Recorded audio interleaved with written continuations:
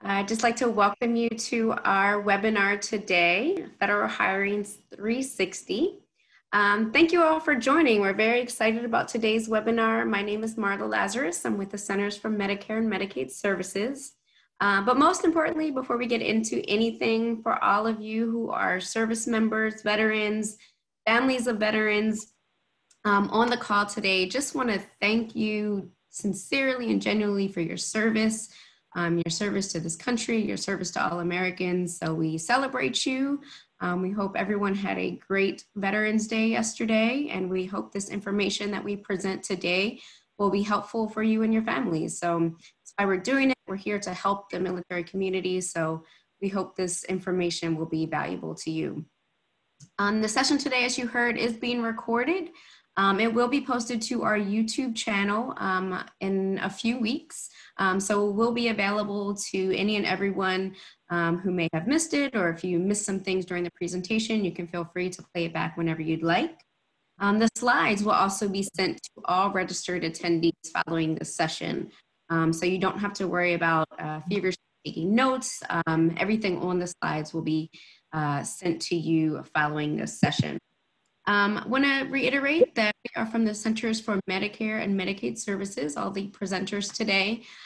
We are hosting this webinar in partnership with the Department of Defense, the Defense Health Agency, and within the Defense Health Agency, the Education and Employment Initiative and the Operation Warfighter Program. So we're very happy to have our colleague Denise Williams on the line today from the Defense Health Agency. And also want to say that anybody who has any questions throughout this entire presentation, feel free to use the chat box. My colleagues and I will be monitoring the chat box throughout the session. So if you do have any questions arise, feel free to type them in the chat box. We'll respond directly in the chat box. We do have time at the end of the presentation. We may take some questions at the end as well. So with that, I'm going to go ahead and get started. I'm going to share my screen so I can pull up the slide deck here, and we'll get right into it. So again, thank you all for joining today's session. This session is geared specifically toward the military community. While the information will be applicable to the general public, some of the information we share today is specifically for the military community, so thank you. There we go. And so our agenda today, we are going to talk about federal resume writing in particular. We're going to talk about the federal application process, again, specifically as it relates to the military community. We're going to talk about interviewing in a virtual world, and we are going to end with building your brand through LinkedIn. With that being said, before we get straight into the agenda, I do want to go over, unfortunately, my colleague wasn't able to join us today, so I am going to go over just a quick overview about CMS. So the Centers for Medicare and Medicaid Services is one agency within the Department of Health and Human Services. And we are the largest purchaser of healthcare in the entire world, responsible for one of our nation's most critical functions, obviously, the healthcare payment process. Medicare, Medicaid, the Children's Health Insurance Program, and the Federal Health Insurance Exchanges are the programs that we are responsible for. We touch the lives of over 145 million people, including senior citizens, families, people with limited income, persons with disabilities, and many others. Our mission is to ensure effective, up-to-date healthcare coverage and promote quality care for beneficiaries. We are headquartered in Baltimore, Maryland. We're actually located in Woodlawn, which is on the west side of Baltimore County, if any of you are in the DMV area. We also have 10 regional offices throughout the country. So here on this slide, you'll see where all of our 10 regional offices are. That last office, we have a satellite office in San Juan, Puerto Rico as well. So we are definitely nationwide.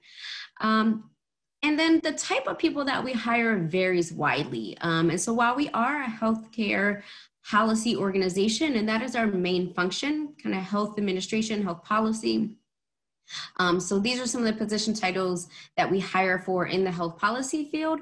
We are also, just like any other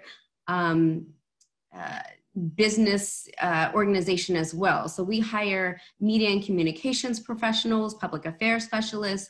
We hire business, finance, accounting, accountants, auditors, financial management specialists, budget analysts. We also hire a lot of technology professionals and STEM professionals as well. So in math and science, we hire IT specialists, actuaries, statisticians, data scientists are one of our up and coming positions as well. So just wanted to give you a quick overview of CMS in general. We will be talking some specifics about how to specifically apply to CMS. So we wanted to give you a little bit of information first before we get right into the nuts and bolts of today's presentation. So with that, I will turn it over to my colleague, Tara Carpenter. She will be covering how to decode federal resumes. So Tara? Sorry, I had to unmute myself. I'm here. Hey, Tara. Thanks, Marla. Good afternoon, everybody. And I just want to echo Marla's words of thanking our active duty, our veterans and families for serving this country. And we will get right into the presentation. So, what is a federal resume? A federal resume is an official application for open vacancies within the federal government for starting or advancing your federal career. You can think of your resume as your personal marketing tool to professionally present your experience and your education to an employer. It is your paper interview. Next, please. And when you're doing your federal resumes, you often consider two types of resumes. There is a private sector resume, and of course, there is a federal resume, and they are absolutely different. So when you're talking about private sector versus a federal resumes, there are some vast differences, and we're going to go over here. When you are writing a resume for a private sector, it is generally 1 to 2 pages. When you are writing for your federal resume, it can be 3 to 5 pages, but it also depends on your experience. If you have 15 to 20 years experience, your resume more than likely will be a lot longer. For instance, I have 24 years federal service. My resume tends to be about 8 to 9 pages long. When you're talking about your writing style for a private sector resume, you're just using simple bullets. When you look at the writing style for a federal resume, you want to use small narrative paragraphs. When you are looking for your keywords, you're just going to use industry language. When you're writing your private sector resume. For a federal resume, you want to focus on keywords and skills. When your resume is being reviewed in the private sector, it most likely will be scanned by software. When your resume is being reviewed in a federal sector, in a federal government, your resume is actually being looked at by an HR specialist. When you look at the format for the private sector resume, a lot of times you'll see where the language is bold, italicized, capitalized, and you will have underlined text. For the federal resume, if you use Resume Builder in USA Jobs, you're going to want to capitalize the important details because you cannot bold, you cannot underline, you cannot use the bullets. When you submit your resume in a private sector, you will submit it directly to the organization. For the federal government, you will submit it through USA Jobs, and there are some occasions where you will have to submit it directly to the agency in a PDF format.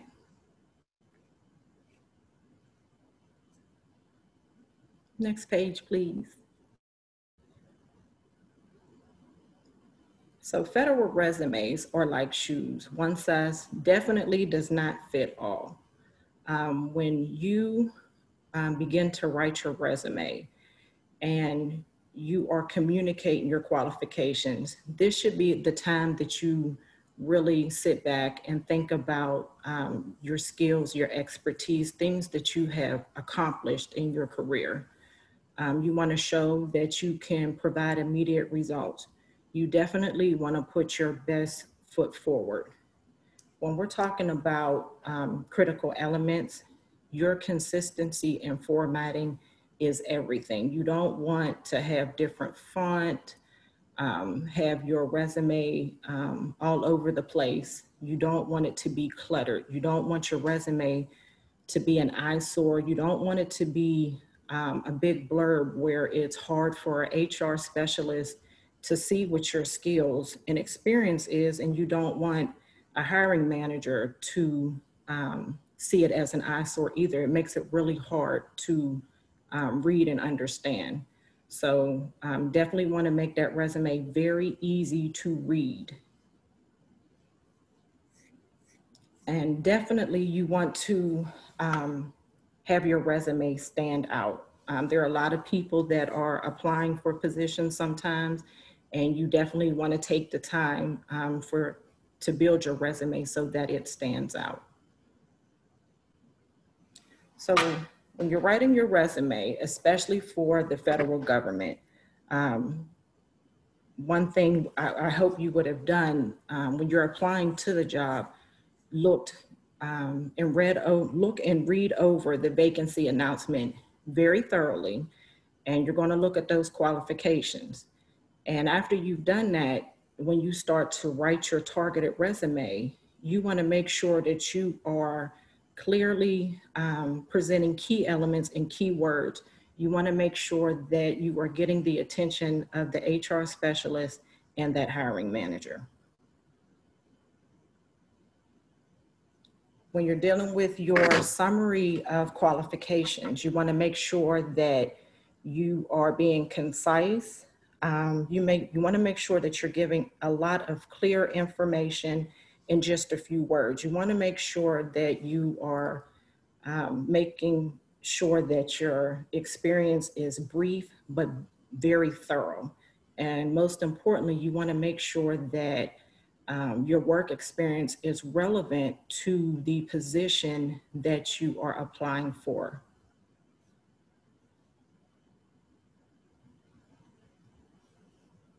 I'm sorry.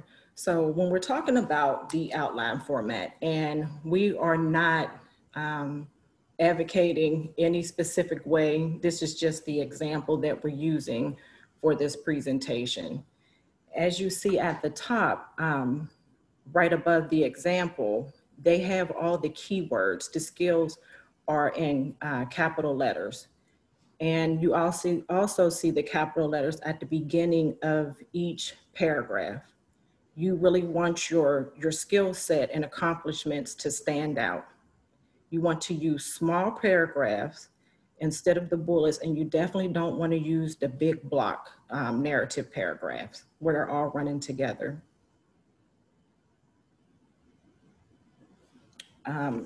When you're describing your qualifications, you want to use intentional, meaningful, and effective language. You want to make sure that the hiring manager and the HR specialist can understand what your qualifications and experience are.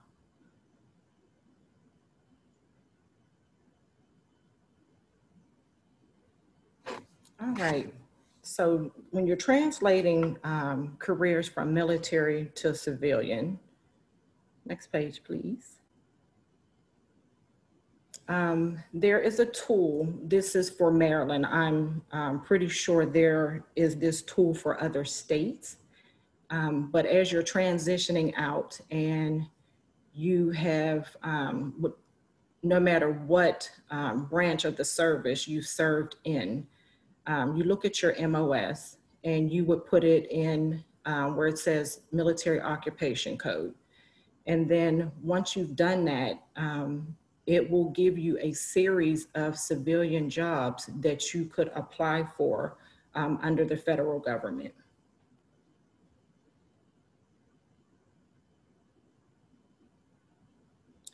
One thing I can't express how important this is to demilitarize your resume. You have to, and a lot of people may not realize, I didn't as I transitioned out of the military.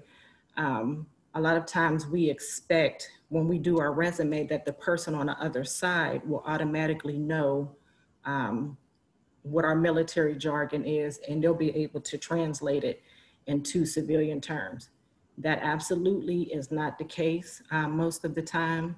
So you really have to take the time to break down your military experience, and it has to be in civilian terms.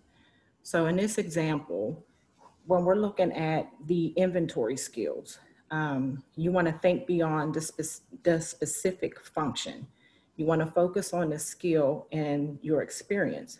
For example, we're talking about a sharpshooter who led small teams, carried out high priority objectives with minimal room for failure in high pressure situations. That was the function of the sharpshooter's position. But what you want to do is dig a little deeper. You want to look at your skill and your expertise that it took to carry out this function. And in this example, he was able to break down leadership. He got ability to carry out work with minimal supervision, attention to detail. I know we all know that that's what they teach you in boot camp. And also the ability to work under strict deadlines. These were the skills and the expertise that he used to carry out the functions for the sharpshooter. Okay, when you're talking about your experience, you want to give the full picture. You want to think about your technical skills, and this is your knowledge used to perform practical tasks in specific areas. You want to think about your interpersonal skills. A lot of times we forget that, but those interpersonal skills are just as important. In the military, you work with all kinds of people, you work with all kinds of ranks. So you definitely want to include that on your resume. And then of course, your leadership skills. You want to show how, what you did with your leadership skills, like for communication, how did you motivate your staff? How did you delegate authority and things of that nature? Next slide, please. So when you're translating your skills, here the example is for infantry to logistics management. And it is broken down into 4 steps. In your first steps, you're basically looking at the infantryman, whatever your military occupation was. And you're kind of looking at what the function is for that job. When you go to step 2, this step 2 is extremely important and something that you really should focus on. The more that you can quantify your experience, the better it is, because it also helps your resume to stand out. And it's impressive to an employer. When you look at the example here, they supervised, trained, and evaluated 40 personnel, supported more than 2,000 troops in 4 countries, inventory list 15,000 line items, and the assets were valued at over $65 million. These are definitely, when you can use data and quantify your experience, please do. Then when you get to step 3, you're looking at your skills and your area of expertise that you used in your position as an infantryman. And then in your 4th step, when you are looking for positions in the federal, with the federal government, you can kind of compare, you compare what you've done in the military. You can use that, the resource tool to put in your MOS, And then it gives you the federal government positions that are possible possibilities. This would be an area where you can use that. But from step 1, step 2, and step 3, you should be able to get a feel for what your experience would be and the positions that you would apply for with the federal government.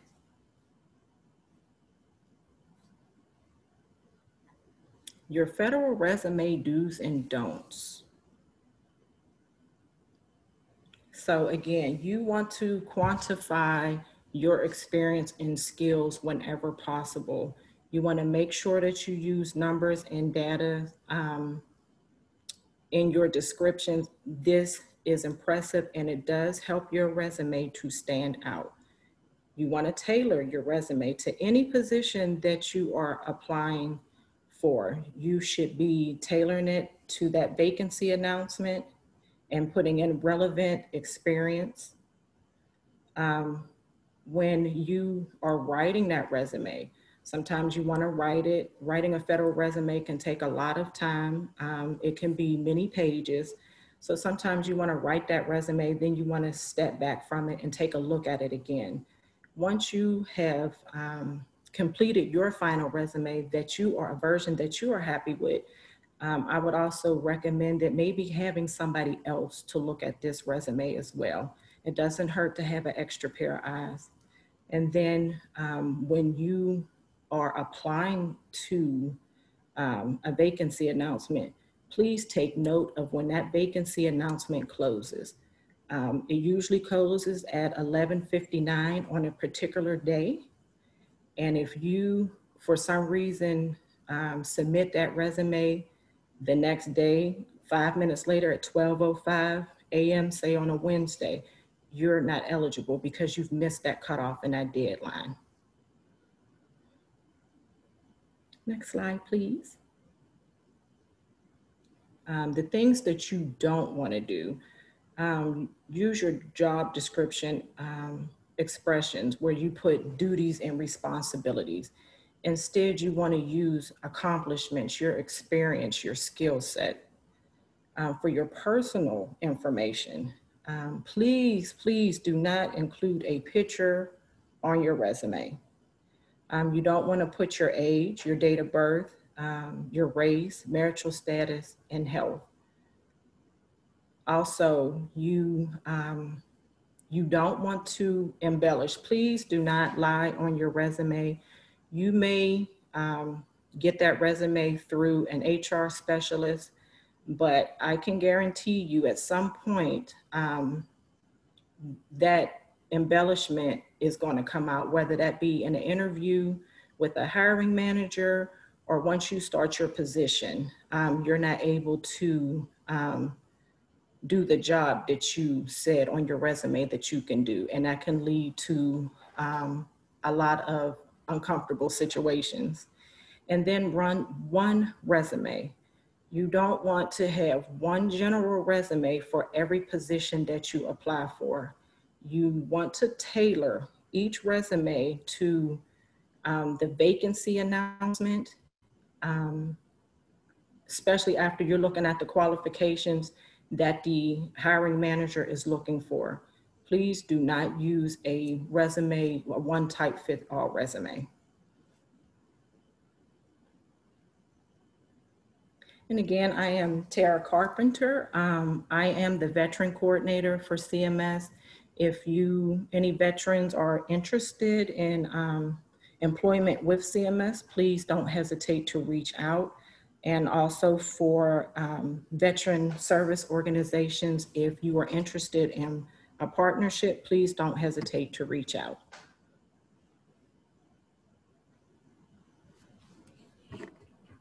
Thank you so much, Tara. I hope that everybody got a lot out of that.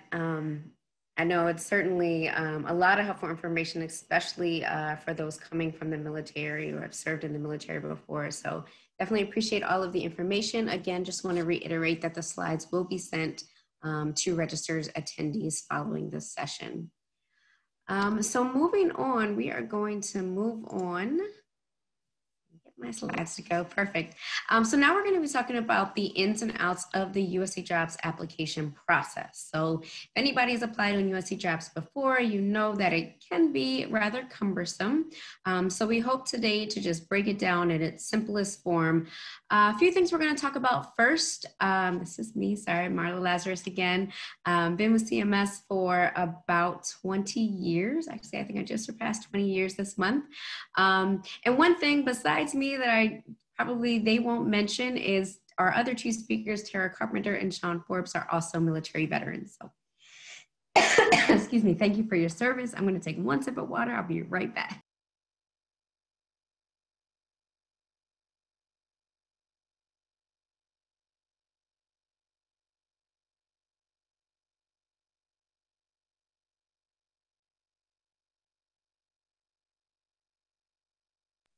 Okay, thank you for your patience. It never fails. Every single time I do a webinar, without exception, I always get a coughing attack. So hopefully I got it out early and I'm good to go for the next few topics here. So we are going to talk about a few things first before we really get into the nuts and bolts of USA Jobs. But just wanted to start with this quick quote. I saw it online. I thought it was very poignant. So job searching is like a piñata.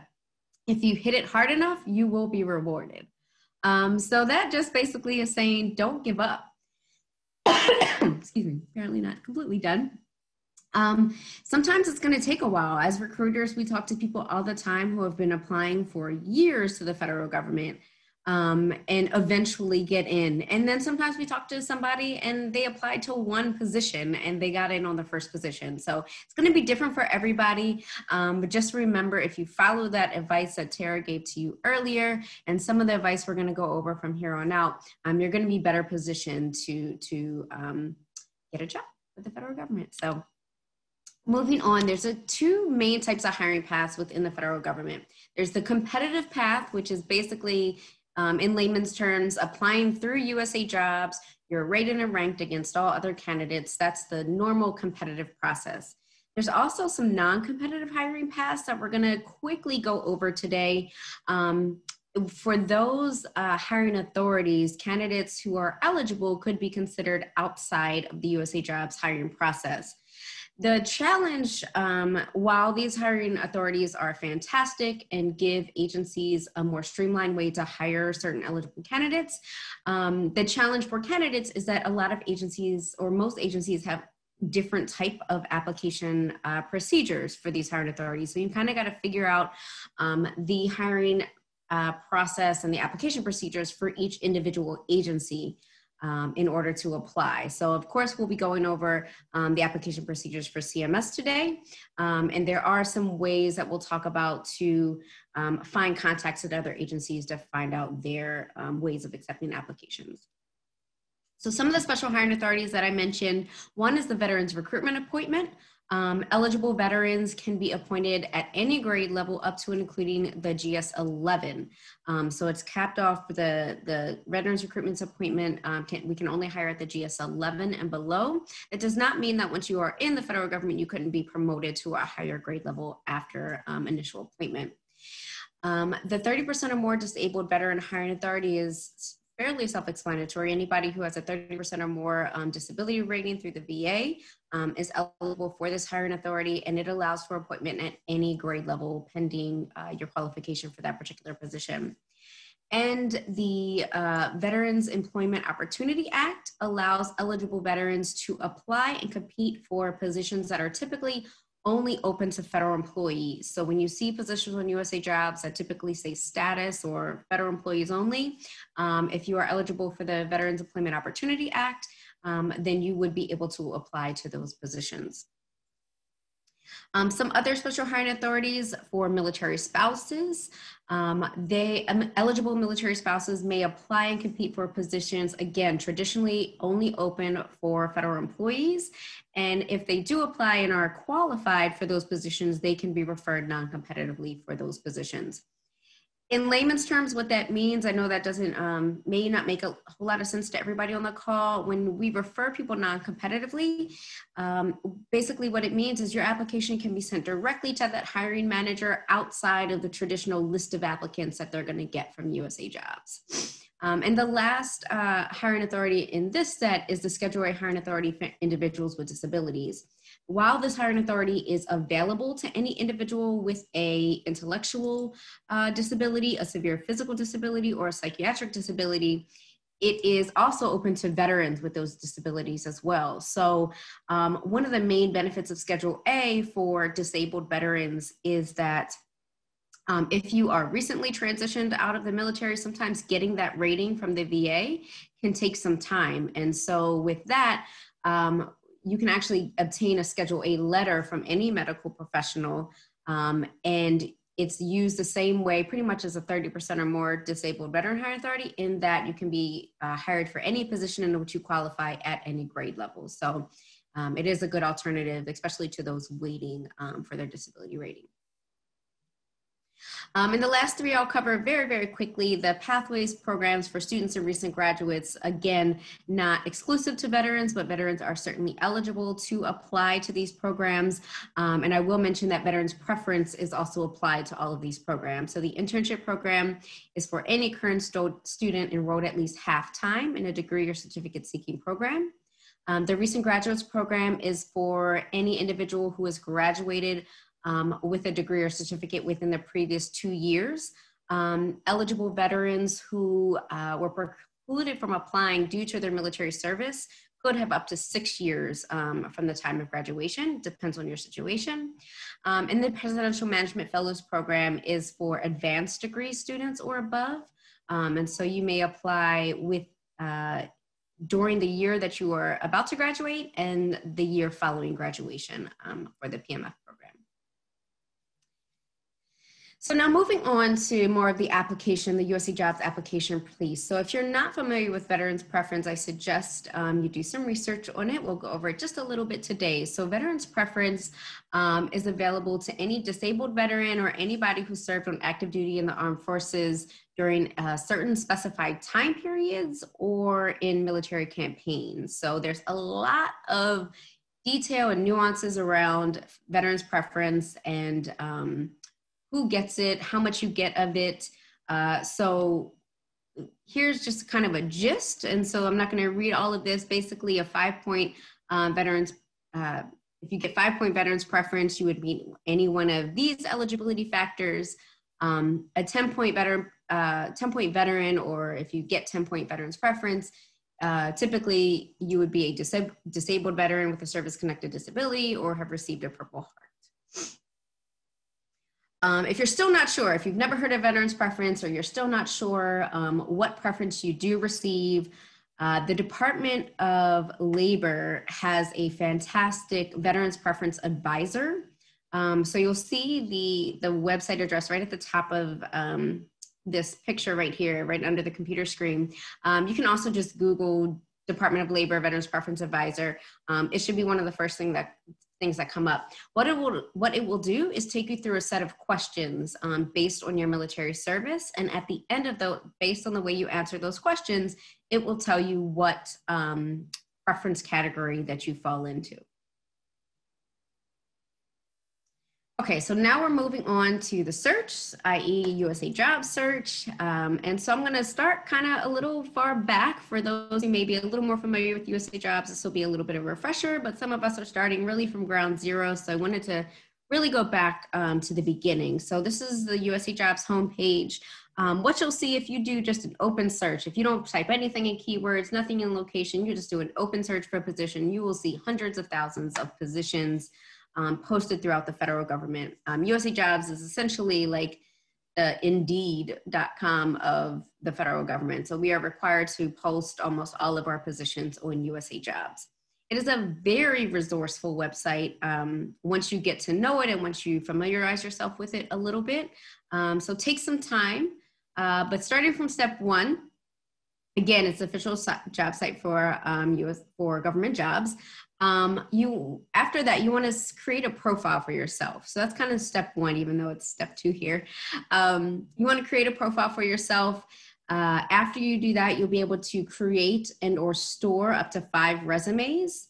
And then you'll be able to also upload up to 10 attachments. So the resume piece, you'll notice why or you'll understand why we say up to 5 is because you're going to want to kind of tailor your resumes, as Tara talked about. And I'm going to talk about a little more as we get into the vacancy announcement anatomy itself. And then the attachments would be any supporting documentation. So any of your veteran documentation, your VA disability letter, Schedule A letter, your DD-214, transcripts, so any supporting documentation that you have that would either go to your qualifications and or eligibility, you want to make sure you upload into USA Jobs as well.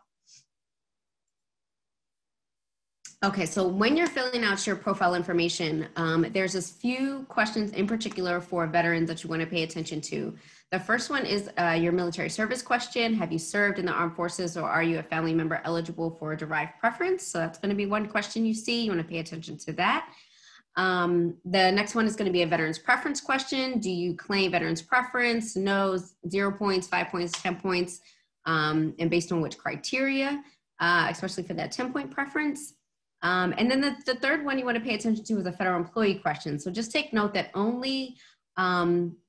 you only want to select that you have been a federal employee if you have held a civilian position before. Armed forces are not considered federal civilian positions. So here are some of the search features. And so as I mentioned, if you just do an open search, you're going to see thousands, tens of thousands, hundreds of thousands of positions open. So you really want to use the search features that are available on USA Jobs to narrow down your search results. So you'll be able to narrow down, obviously by keyword or location. That's what you saw right on that home screen there. But there's probably a dozen more filters that you'll be able to use to narrow down the position. So in addition to keyword or location, you can narrow it down by the hiring path, which we'll talk about in a second, the agency, the job series. You can narrow it down by the pay, so the salary. Any one of multiple filters you'll be able to use to narrow down your results, and I certainly encourage you to do that.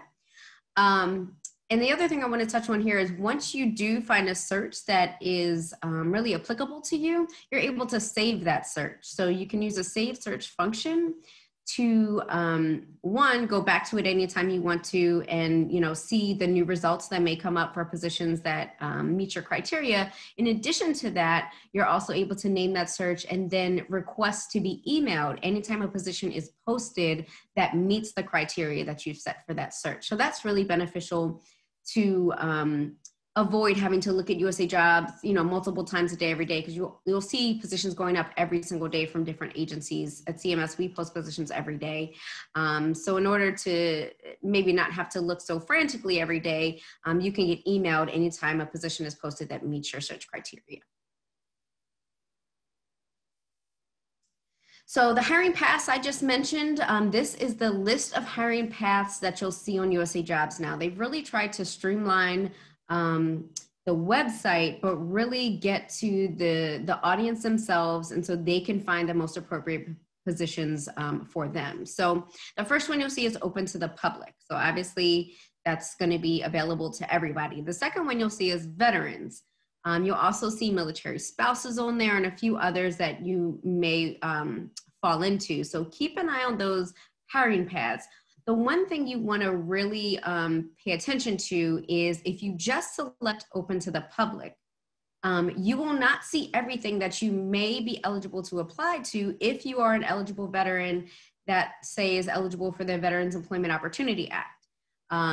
Because again, that particular eligibility and some of the other eligibilities, military spouses, allows you to apply to positions that may only be open to current federal employees. And so by selecting the appropriate hiring paths, veterans or military spouses, it's going to open up the view for those additional positions that you may not see just if you click on open to the general public. The other thing I'll call your attention to is at the bottom of that home page, you'll see an event section. And that's important to keep an eye on. So we advertise all of our webinars on this event section. So you may find other either hiring affairs, webinars, information sessions that you may really be interested in on USA Jobs. A lot of agencies do advertise on USA Jobs. So keep an eye out for that. So now we'll get into really the ins and outs of the vacancy announcement itself. So as I mentioned, so the hiring paths are going to be visible. So this view is when you click on an actual job vacancy. So let's pretend you've gone through all the filters, you've narrowed down your search results, you've identified a position that you could be interested in. You click on the position title and then you open the vacancy announcement itself. This is the view you'll get at the top of that vacancy. So at the top, you'll see here just kind of an overview, some demographic information for the vacancy. On the right-hand side of every vacancy, you'll see those hiring paths. So that's a good way to just kind of re-verify which hiring paths this particular position is open to. So like on this one, you'll see it's typically going to be open to federal employees, as you'll see, but then military spouses and veterans are also listed on this particular vacancy.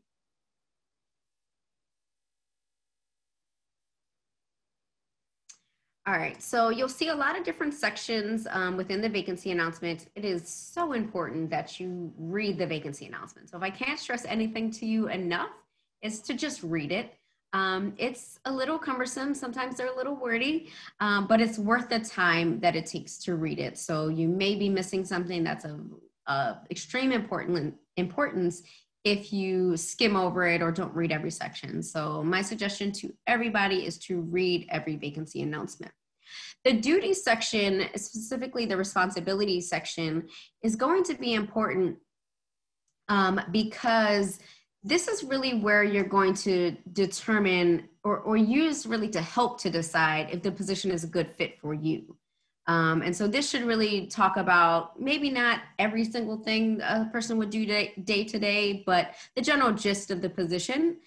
So what you'll find in federal civilian positions, probably much like the military, is that we tend to use a few position titles and overuse them for everything. So the position title itself may not be a very good barometer of what you would do in that position. So for instance, health insurance specialist in our agency is the most commonly used position title. Almost 50% of our agency are classified as health insurance specialists. So they do obviously a huge range of different things depending on what department they fall into. So really taking a look at the responsibility section is going to help you determine whether this would be a position of interest for you.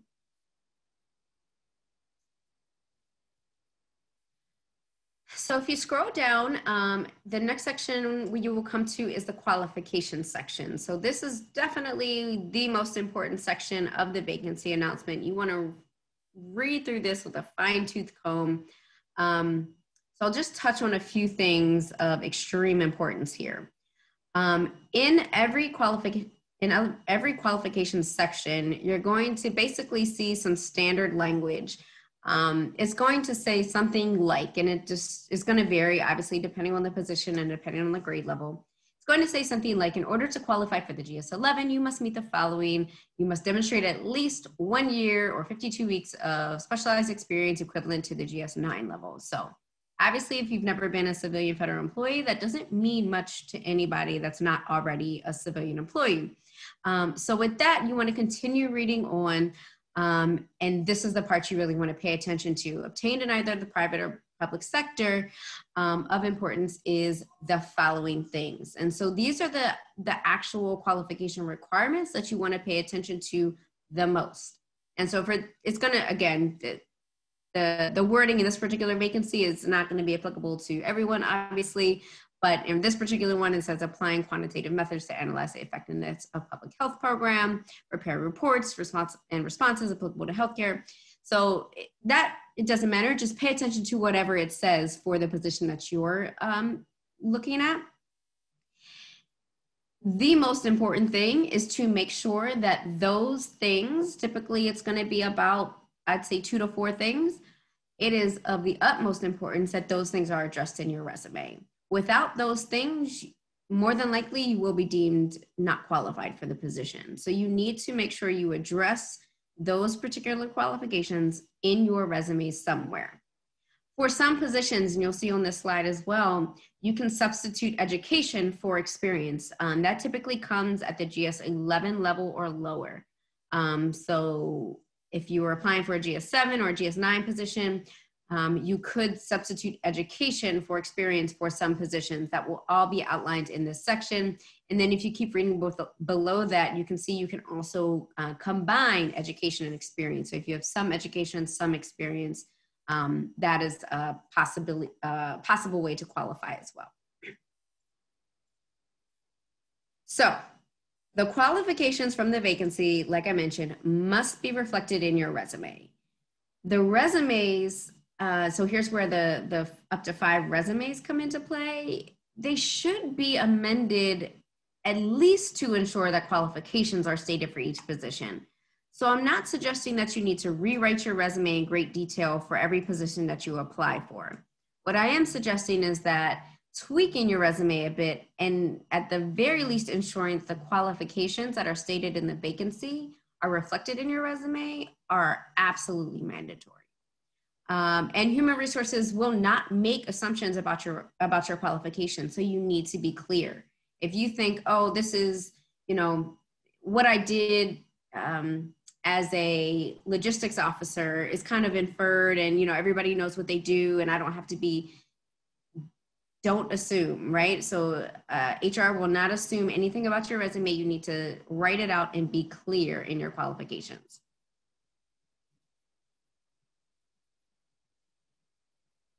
Okay, so coming down again to the requirements section, I wanted to point out one more thing. So again, this is under qualifications. Now this is going to be for CMS in particular. Vacancy announcements throughout USA Jobs will likely have this option somewhere in the vacancy announcement. It may just be written a little differently, and it may be located in a different place on the vacancy. But essentially, for every vacancy, you're going to have to answer application questions and what we call an occupational questionnaire. So that's when you click the apply button, and you go through the application, you'll upload your resume, you have to upload all your documents, but then you'll go through questions that you'll have to answer, and it's typically multiple choice questions now. You'll be able to preview those questions before you actually hit apply and go through all the steps to get there. You can preview those questions. It's also a good barometer of whether you'd be interested in that position or not, because the manager kind of chose those questions as things they're interested in seeing applicants, and it gives you a sense of the position itself as well. And all of the questions will be experience or knowledge based. So I have experience in analyzing policy, and the answers will be everything from I do not possess this experience all the way up to I'm an expert at this. And then everything in between. So you'll be able to answer those questions appropriately based on your knowledge and experience. But just wanted to point out that you are able to preview those questions before you actually go through the whole process of applying.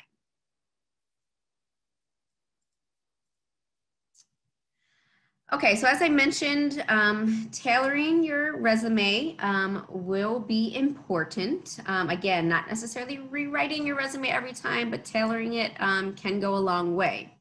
As I mentioned, the application questions can be reviewed before applying under the qualifications section. One thing I do, this is not mandatory, but one thing I do, in addition to ensuring that the qualifications, the thing we went over before in the qualifications section, are absolutely reflected on my resume, I also go through those applications as well. And if it's asked me if I'm, have experience analyzing policy and I say that I'm an expert, I'm going to go back to my resume and make sure that it's also reflected in my resume somewhere. The reason being is because the manager is the one who really wants to see that in your resume. And while you may be deemed qualified for that position, you still have to kind of make it through the hurdle of, hey, I'm a manager, I'm looking at resumes, and I want to interview this person. So you want to put yourself in the best light. So taking note of those application positions prior to submitting your application is probably going to help you in the long run. So in a nutshell, you definitely want to take the time to invest in analyzing the vacancy announcement. So it's going to demand a little more time up front, But what you'll find is if you're applying to the same types of positions throughout the government, and especially if you're applying to similar agencies or the same agency for different positions, you'll see a lot of common denominators in the vacancy. So you'll have to do less tweaking and less tailoring to your resume as you're continuing to apply to similar announcements. But you definitely want to create a resume that targets your experience in the context of that announcement. So I've seen a few position questions in the chat box about how much how much should I include in my resume? I have 15 or 20 years of experience in this particular field. And you definitely want to include the experience that is relevant to the position you're applying to. What I didn't say is take it completely out if it's not relevant, but you absolutely want to include it if it's relevant. And then what I would focus on if it maybe is not as relevant to the position you're applying to is, again, as Tara mentioned, those skill sets, those transferable things that you've learned from those positions. I would focus more on those for your older experience.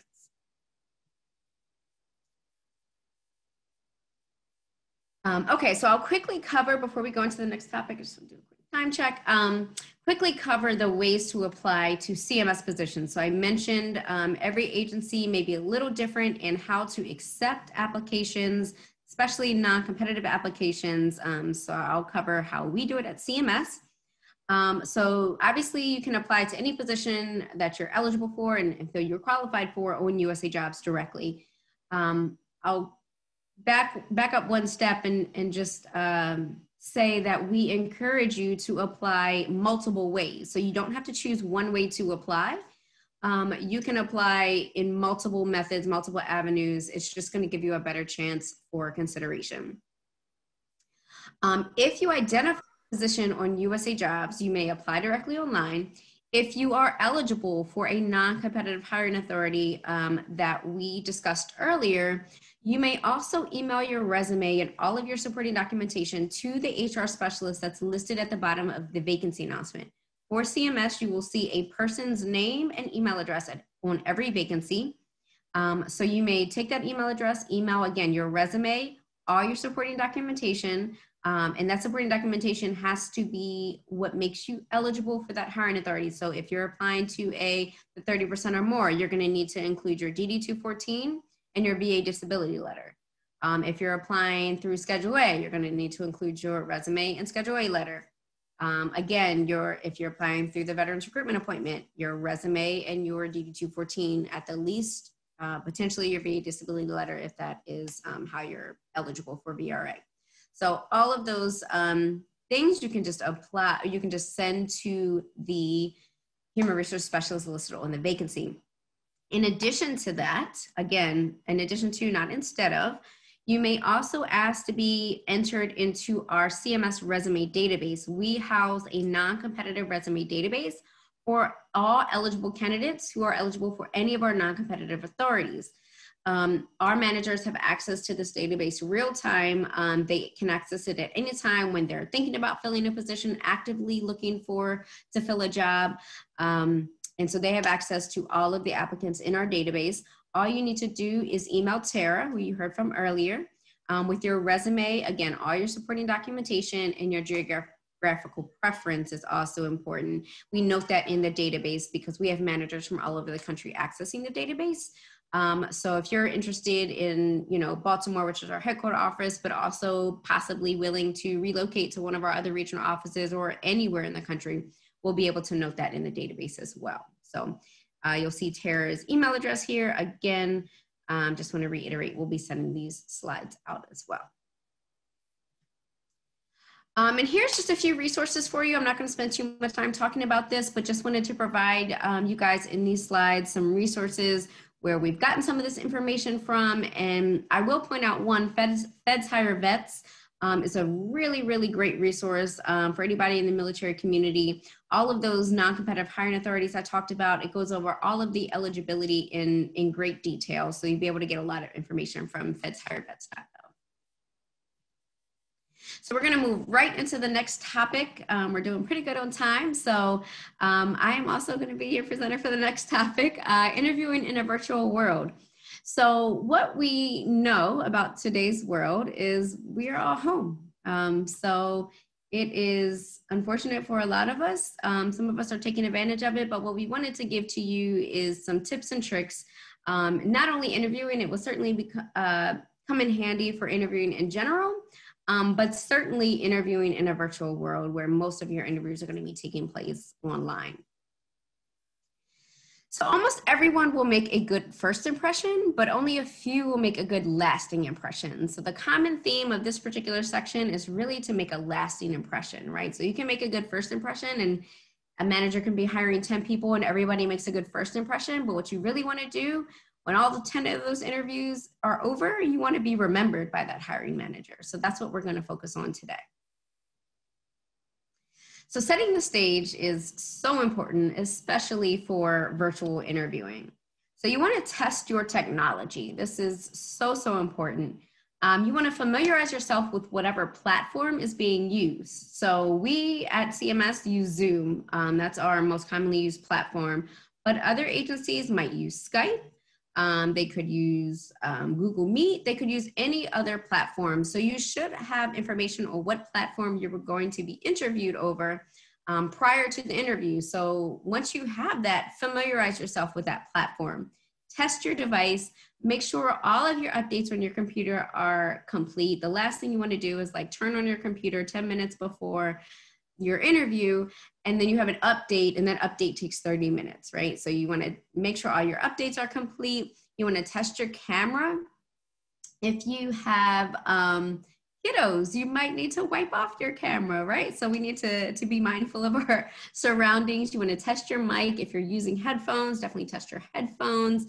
And please make sure your devices are charged up or on the charger while you're doing your interview.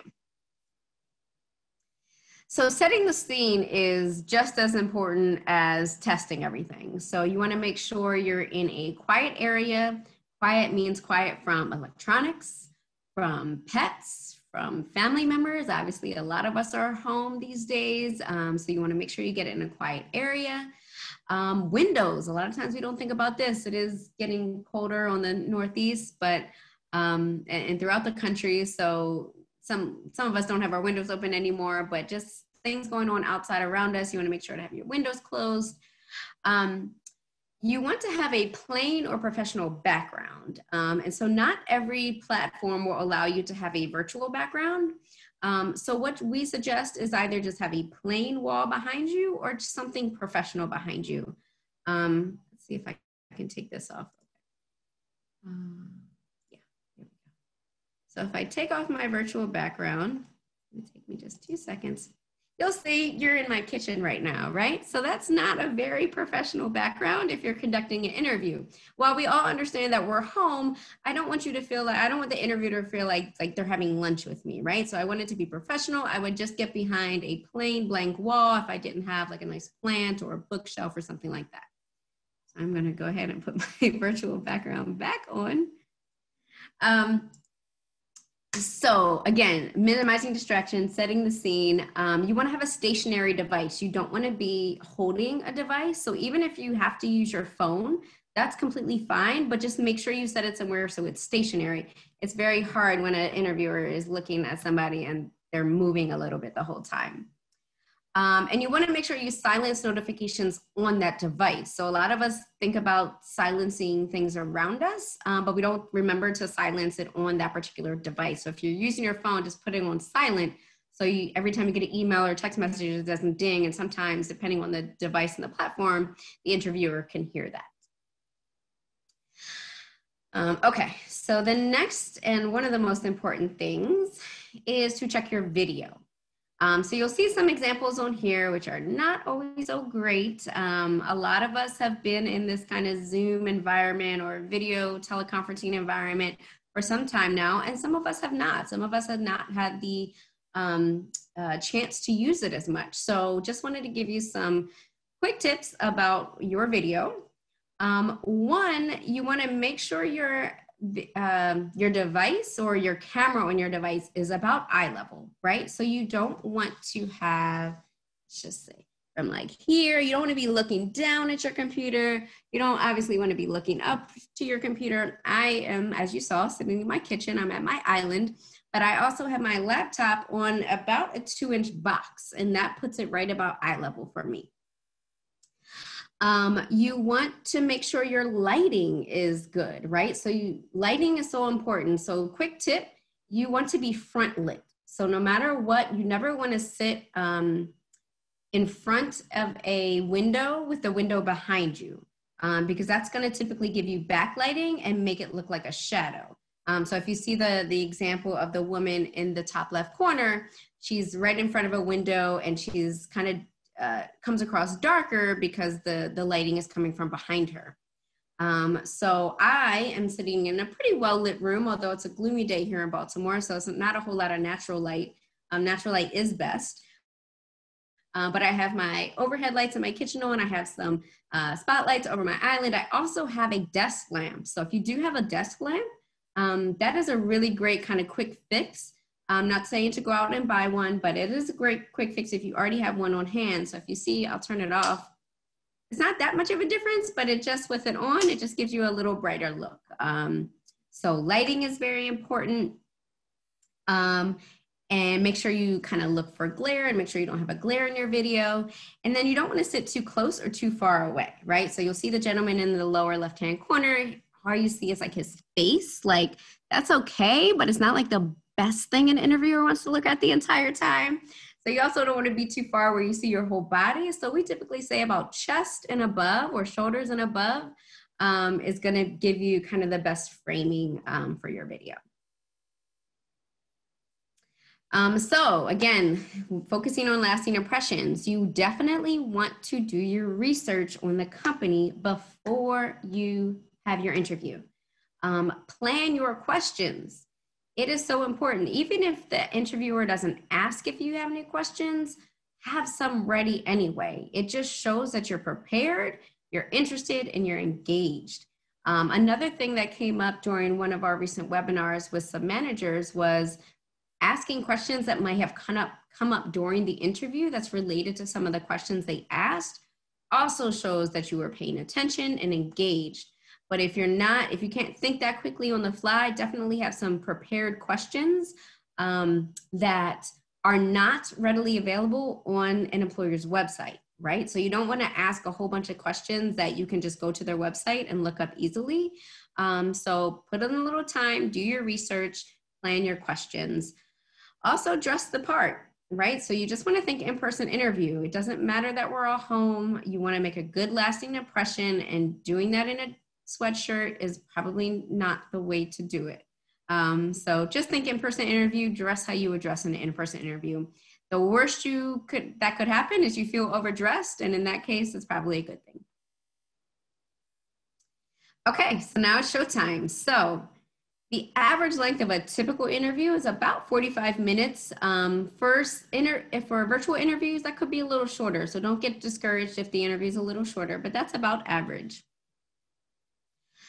Practice, but don't memorize. So you definitely don't want to feel like you're reading from a script, but you do want to do some research on common interview questions. So what I want everybody to do is look up behavioral-based interviewing questions online. So just do a quick Google search of behavioral-based interviewing questions.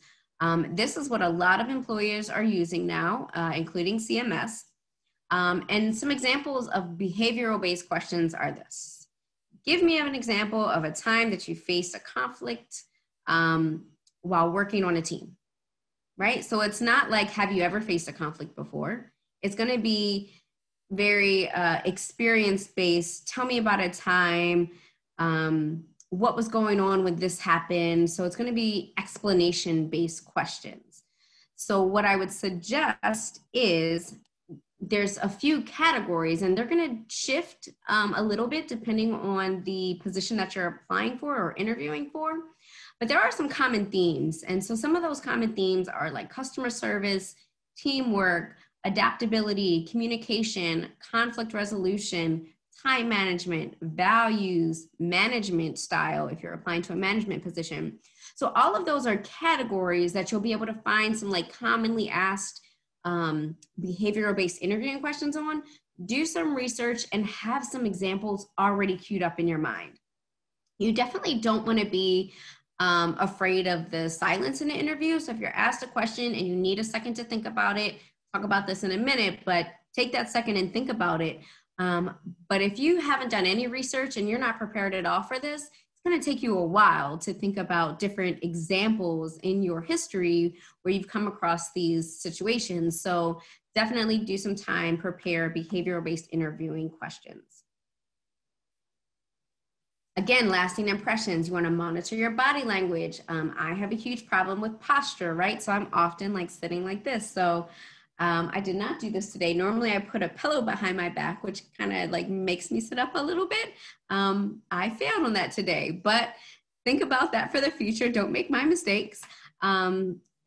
Just think in person, right? Act the same way you would act in person. You don't want to slouch or act uninterested. You sit up, you smile, you're going to seem more engaged and make more of a lasting impression on that manager.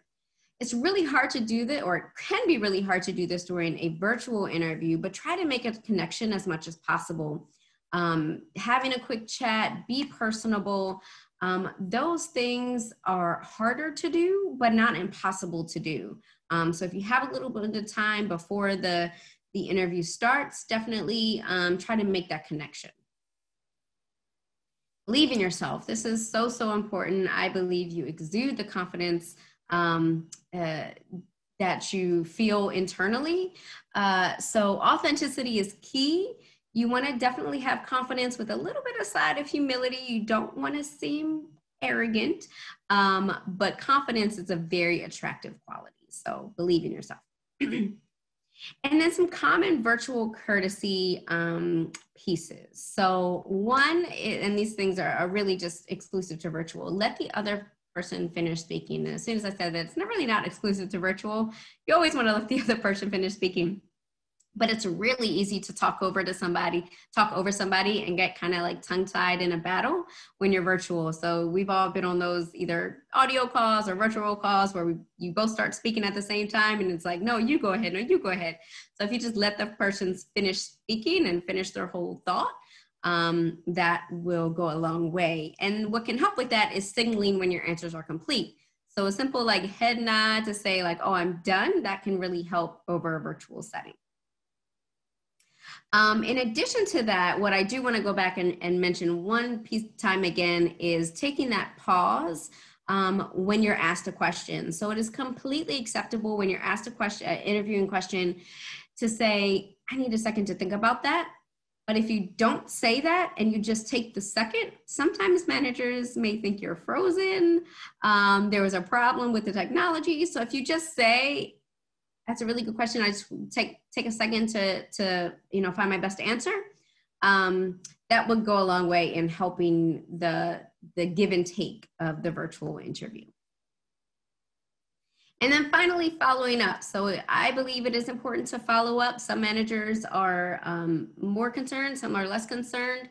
I would say what is appropriate is a thank you email within about 24 hours after the interview.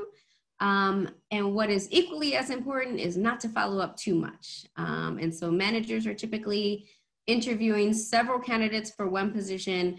What they don't want to do is have to field questions, every other day or every other week from candidates about their status of the position. So what I encourage everybody to do is one of your questions at the end of the interview, if the manager is not forthcoming with this information, is to ask when they expect to make decisions. Many managers will just offer this information. If they don't, make sure you ask that question. So if the manager says, it'll be about 3 weeks before I make a decision, at least you have a good sense in your head about how long it's going to take for that decision to be made. Not all managers may follow up. It is very common for managers to follow up with everybody they've interviewed. It may not be the case 100% of the time. So once that 3 weeks has surpassed plus some time, I would say that would be the next time it would be appropriate again for you to follow up if you haven't heard anything thus far. So with that, I will take a break, give my voice a break, and be happy to introduce our final speaker, Sean Forbes. Again, just want to mention that Sean and Tara are both veterans from our military, and Sean will be talking about building your professional brand through LinkedIn. So Sean, the stage is yours. Hey, Marla, thank you, and thank you for the introduction. Everyone else watching right now, thanks for joining today, and thank you for your service. Also, thanks for a lot of great questions going on in the chat right now. Please keep them coming. We're happy to help. We're here to answer. So one of the things we're going to be talking about today is building your brand through LinkedIn. Really, LinkedIn is a really vital tool in not only your job search, but in your ability to network and to be recruited. We can go to the next slide. And, well, a little bit about me. My name is Sean, as Marla mentioned. I'm a retired Navy chief. I spent 20 years in both active and reserve, so I've seen a little bit of, the both sides of the house, and kind of how to apply that to a resume and, for stuff like this in LinkedIn. Next slide. So some of the things we're going to be talking about is why LinkedIn is important. We'll do a quick profile review of a LinkedIn profile. And we'll also look at a couple, I'll talk about some helpful resources. One of those being a 1-year free premium subscription. So let's just jump right into it. So why LinkedIn? So LinkedIn, really, it's about networking. There's over 150 million registered users on the platform. So that's really, it's really helpful to start those contacts early, especially if you're transitioning out of the military. Reach out to people because there's a good chance that somebody knows somebody in the field that you're looking to get into. So you make a lot of strong networks and friendships in the military. Use those networks, because like I said, there's a good chance somebody may know someone that you're looking to get into. The next one would be a job search. There's over 20 million active jobs on LinkedIn right now. It's one of the biggest job boards out there. And, there's a good chance that you're going to be able to find, kind of what you're looking for. And I will say, not with a lot of government positions that are on LinkedIn, but I will say a lot of private sector positions give you the ability to apply directly from LinkedIn, which is a really nice and helpful feature, that a lot of private companies offer. And so lastly, I would say, so recruiting. So there's over 20,000 companies on LinkedIn, that use it as a recruiting tool. I know for us, it's one of our primary recruiting tools. As a recruiter with CMS, I would say it's our go-to when we're looking for candidates and trying to source candidates for open positions we have. But I would say just industry, throughout the US, that 94% of recruiters use LinkedIn. So having an up-to-date and active profile, one second.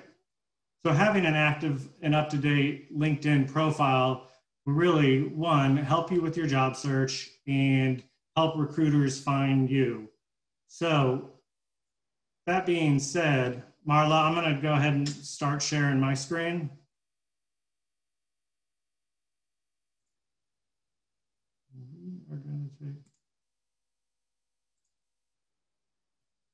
All right, so we're just going to kind of briefly go over a LinkedIn profile, some of the things to look out for, and some kind of tips and techniques you can use, to make your profile more complete.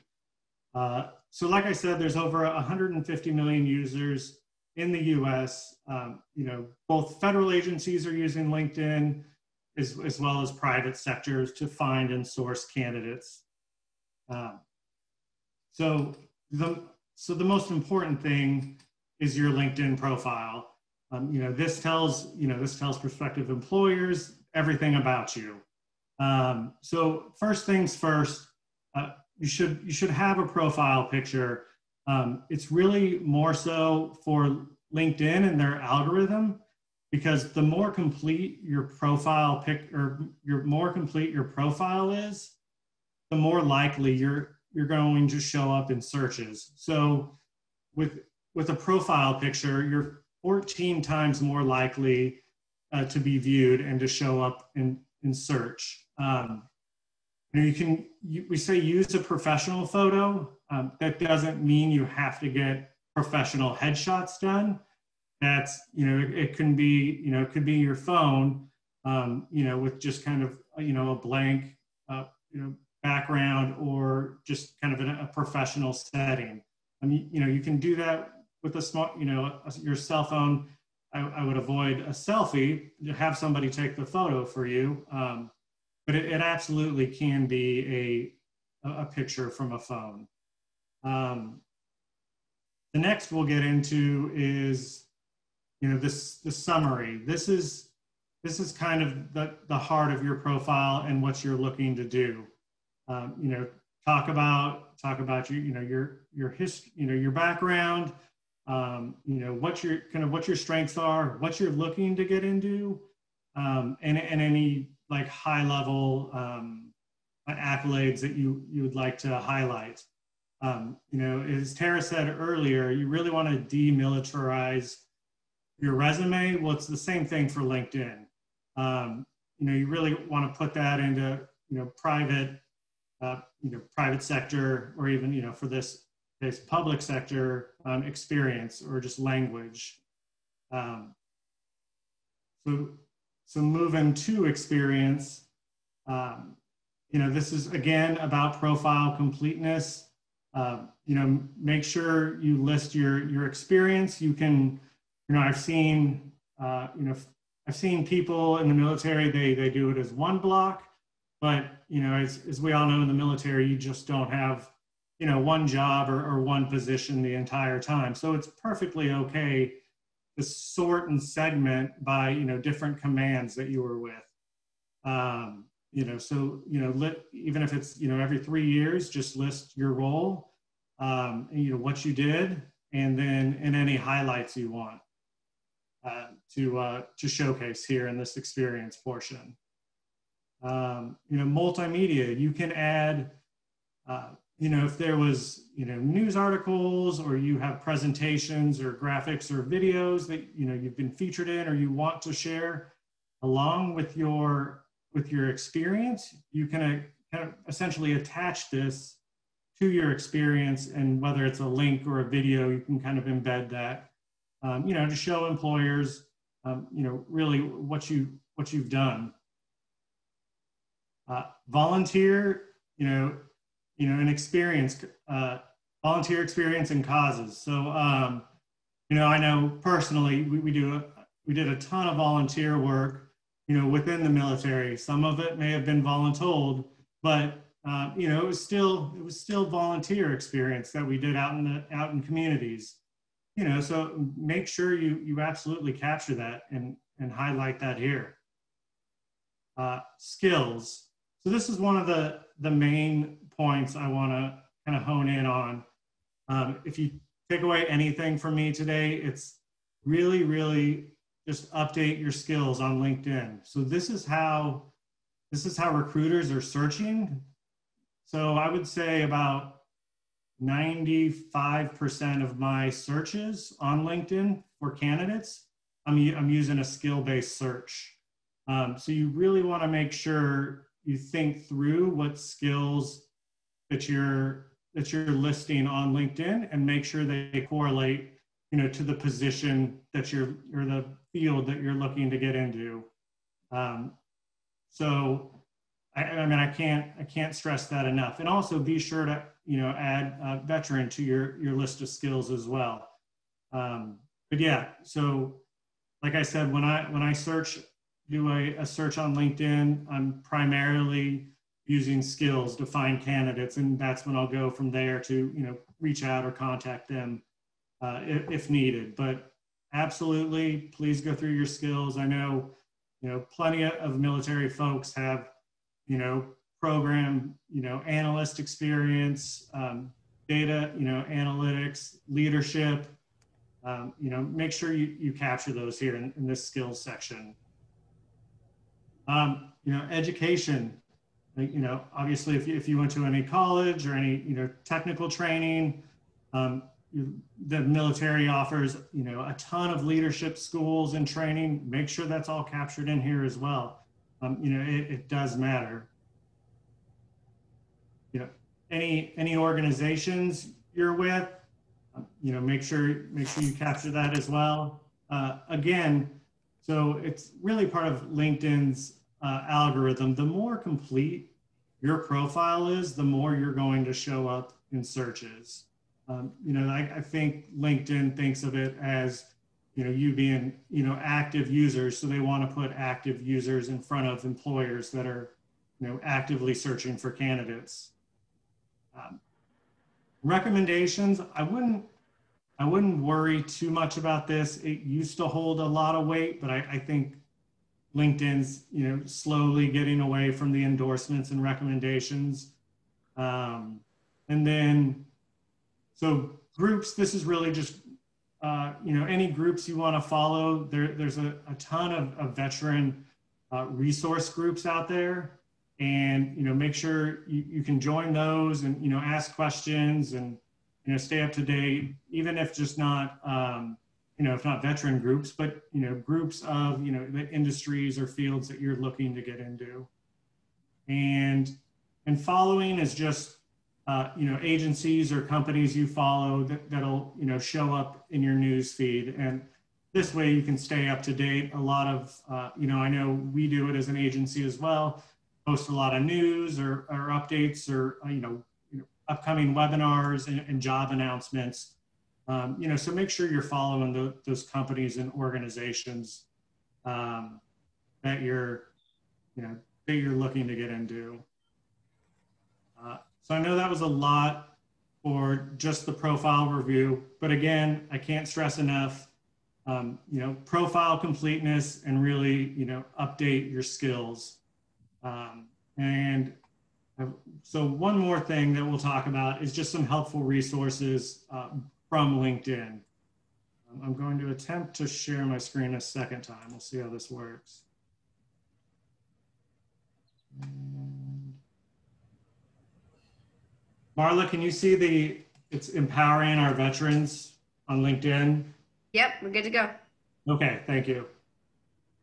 So LinkedIn has a ton of resources for veterans. The biggest one being they offer a free 1-year premium subscription, you know, to active duty and to veterans. And what the premium subscription does is you'll be able to use, I think they have over 10,000 courses that you'll be able to sign up for and take. And these courses, you know, they're anything from Excel to graphic design, technology, and business type courses that you can take on LinkedIn, and then you can add to your profile, and those will show up in your education section of your profile. And the other thing I'll do is you'll be able to reach out and contact you know, recruiters and things like that. So it's a really great you know, free, you know, offer from LinkedIn for veterans. They also offer, so I would say it's a lot more in depth than just what we walked through, but they also have a tutorial for, you know, updating your LinkedIn profile and, you know, talking about photos and things like that. And then they also have some pre-recorded webinars on transitioning to civilian employment and transition to student life. But yeah, so a lot of great opportunities. I'll share this link in the chat, but that's it for me. Thank you so much, Sean. Hope everybody got a lot out of that. That was definitely information packed. I see some people already commenting that it was some great information. So thank you again so much. I am going to go ahead and share this last slide here as we wrap up. So just want to again thank everybody for their participation today. We hope you got a lot out of it. On this last slide, you'll see some contact information and email addresses that you can follow up with us if you have any additional questions. The chat box had some great questions I saw, so I hope everybody got their questions answered. If you have any general inquiries, CMS recruitment at cms.hhs.gov is a great resource. Myself, you can always email me directly. Tara, again, is our veteran recruiter. You can email Tara directly, tara.carpenter@cms.hhs.gov. Heather Campbell, again, wasn't able to join us today. She focuses on university recruitment, so you can always email her as well. So on behalf of CMS and on behalf of the Defense Health Agency, specifically the Education and Employment Initiative and the Operation Warfighter Program, we were glad that you could join us today. We hope you got a lot out of it. Again, happy Veterans Day to everybody on the call. And again, thank you all for your service. So thanks a lot.